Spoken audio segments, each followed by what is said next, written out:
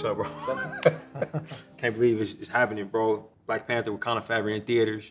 And I thought we could just talk a little bit about the journey to get here, specifically the musical journey. I think when we started on this, we didn't have kids. And we have 2 now. Yeah, yeah. 4 years ago, I think, I got the first version of the script. Obviously, that was a very different version of what the script that we see in the movie, because Chadwick was in that script. After Chadwick's passing, you had to rewrite a whole script. It took a long time. And just even thinking about it, thinking about the movie and thinking about the music, like how are we going to be able to use these themes that we had in the first one? How, like the talking drum was like so connected to like T'Challa's sound, and like you heard that instrument throughout the whole movie. Mm-hmm. Like, would that work to have in the new movie? Or would it feel strange? Or I had a hard time imagining the music without him or without his character. I remember talking to you about Namor, mm-hmm. and the way that I started on this movie was to try to figure out what to do with the telecom and that world, because that was something completely different. And you were telling me how it was inspired by Mayan culture. I didn't know a lot about Mayan culture or Mayan music. I think early on you were like telling me that we're talking about going there. Yeah. Going to Mesoamerica. With the first film, I just remember how much that trip to Senegal informed our sound for the movie, how much stuff you got out of that trip. And I figured that for us to do this particular culture the right way, you know, like the culture of Talokan, and if we're going to treat it the same way we treated the Wakandan culture in terms of like having the care and respect for it shown through the work, and you know, it made sense for us to get there. Like mainly you. For me, it was I was just super excited to be able to go. Started off the journey in Mexico City, working with musical archaeologists in the day. They've been focusing and spent so much time on Mayan culture and Mayan music. That whole culture, all their music, all their literature, all their dances was forcibly erased. So we don't know what the music sounded like. But fortunately, my friend Camilo, who I worked with in Mexico, he hooked me up and like told me about all these incredible musical archaeologists. I started recording with them, and you know, the first time I came to the studio, the musician had laid out the whole studio floor with instruments that I'd never seen before. Like all these kind of flutes, like the clay flutes, turtle shells that you hit with sticks, seashells that you blow in. I mean, and I read about seashells in the movie, in the script, because that was in the script. Yeah.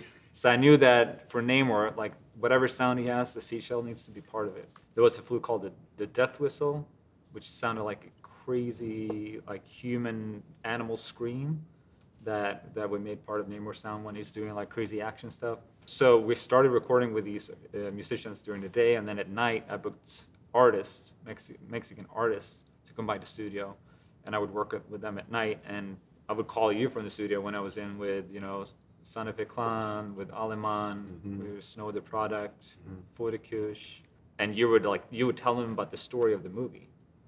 So we were writing the songs based off the script and writing for special moments. You know, you're telling them about Namor, you're telling about Namor's relationship with his mom, and we were able to together create these sounds for the movie.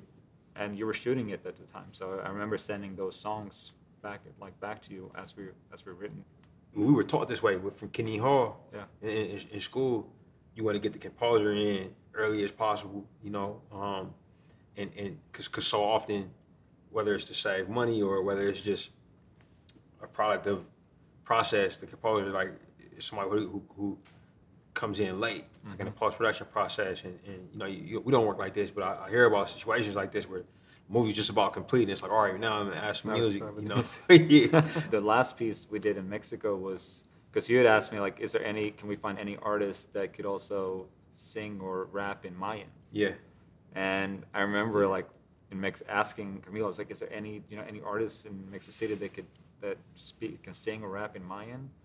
We didn't find anyone. Finally, we started going on Instagram, and I think I just like typed in like Mayan rap on Instagram, and this rap community from Yucatan showed up on my phone, and we DM'd this guy Pat Boy. Yeah, Pat Boy. And it was like, hey, are you around? Like, are you able to record something for Black Panther.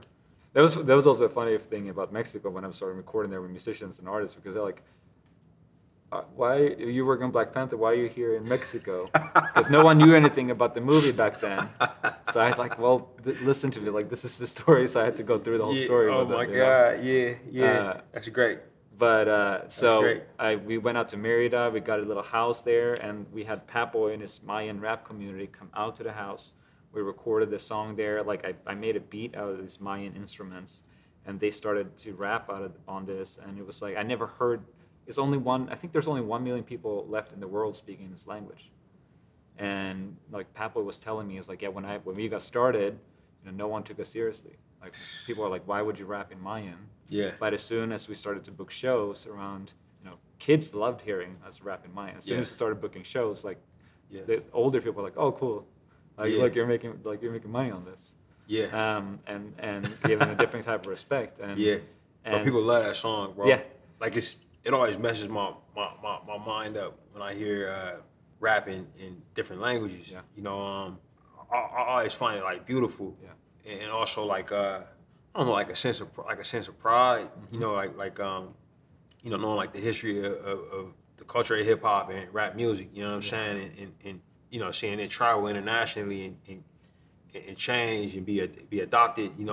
But also just like as a filmmaker, like I listen to words. So much of my job is as a writer, as a director, is like just listening to people talk. Yeah.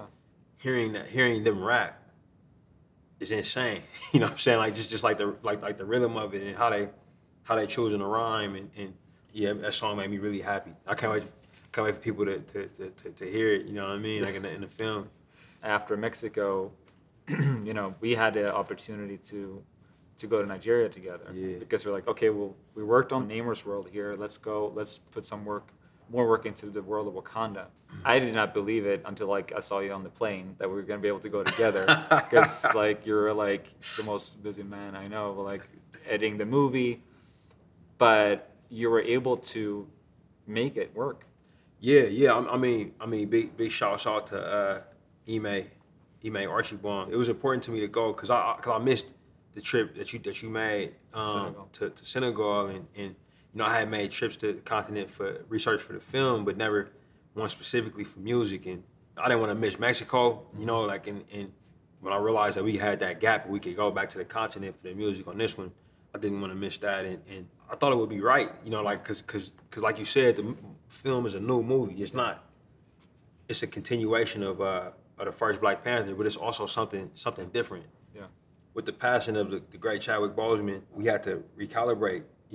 First we shut down and had to figure out like what the next move would be. And once we decided that we were gonna move forward without him and without the character that he played, we had to figure out what would happen with the characters now if Wakanda is gonna continue to run and continue to operate in the world that we know from the first film. And as a result, Angela Bassett's character, Queen Ramonda, stepped into power, stepped into the role of queen, and all of the other characters that we know and love in the country, they now took on roles that have more weight. The film had to reflect that, and as a result, the music had to reflect that. I don't know if you want to talk about that a little bit.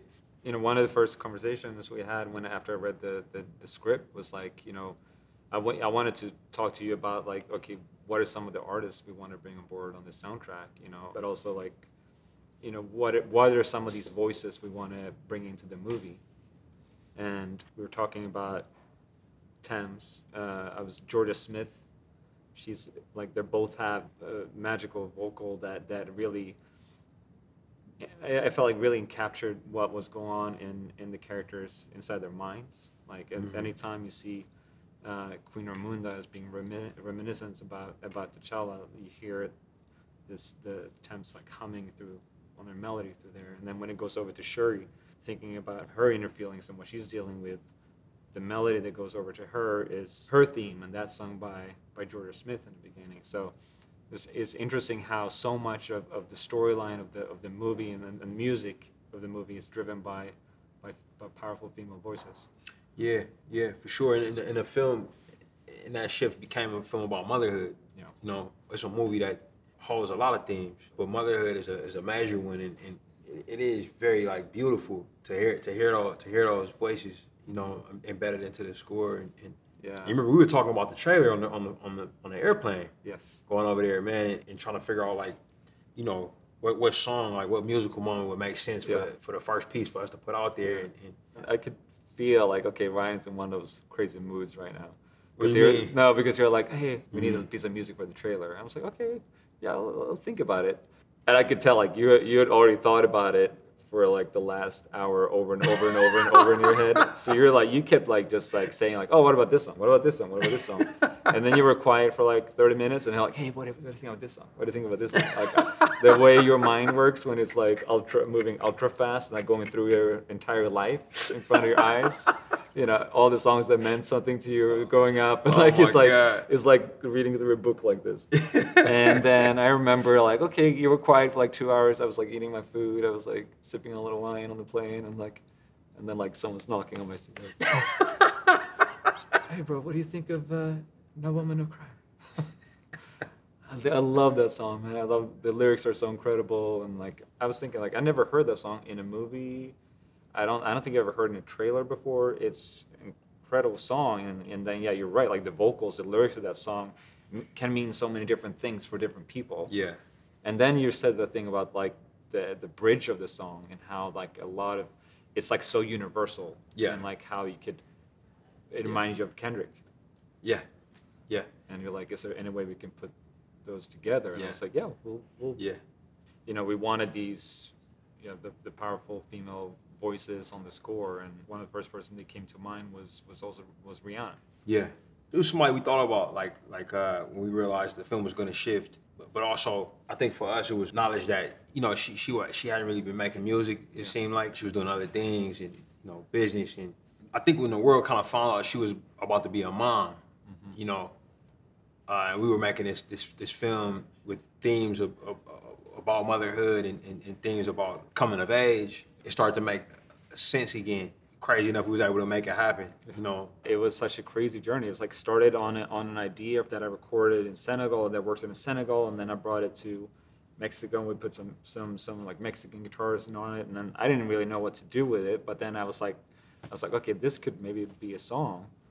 Started writing some chords to it, and I had this melody and I sent it to you. I was like, would you be okay to writing some lyrics on this? Yeah. And you were like, yo, could you write some words? Yeah. So I took it serious. I was like, well, I mean, I took it seriously. Yeah. I know you could do it, but Yeah. I don't think you. not really a songwriter or anything like that. And it's crazy because I've been listening to music at that time written by like singer-songwriters. So I was literally like remarking on at the time how hard that must be. You know what I'm saying? Like to write things that are simple and poetic and melodic. But yeah, you know, worked on what would become the chorus for "Lift Me Up." Yeah. I was thinking about like, you know, because the song kind of feels like a lullaby in a way, but a lullaby that could go both ways. Yeah. You know, some very powerful words. Yeah, and just being a father now and being older and watching my wife become a mom and my relationship with my parents changing as they do when you get to your late 30s. You know what I'm saying? If you're blessed to still have your parents, you know. Yeah. So I was trying to, you know, put all of that in there, but the whole time with that current of Chadwick, you know. And the character's relationship to T'Challa, but also, you know, our relationship to him as a guy. Yeah. You know, he was somebody who I think elevated us. You know what I'm saying? As a community and as a group of artists that worked with him. You know, and he was also somebody who you knew had your back. You know, he was gonna hold you down through any circumstances. So, you know, them words kind of juxtaposed made a lot of sense. I thought. Yeah. You know, and. Yeah, man, we got to work with Tim's and Rihanna. It was just a dream come true. This music's been recorded on 4 continents. It's like, I think, over 200 musicians, over 40 vocalists. Yeah. You know, everyone comes from different cultures and everyone has so unique, distinct sounds. Yeah. But on this movie, we bring them all together and create something new for Wakanda Forever. And it all sounds like it's part of the same world.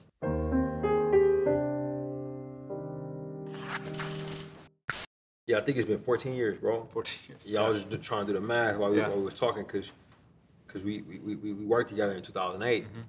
That was the same year we met. So that's, you know, 08, 2022. Yeah. Because we would talk about listening, we would listen to music together, you know, before we started working together. Yeah. We wouldn't sit down and listen to movie scores. We would sit down and listen to songs. Yeah. You know. And that's what we really connected about too.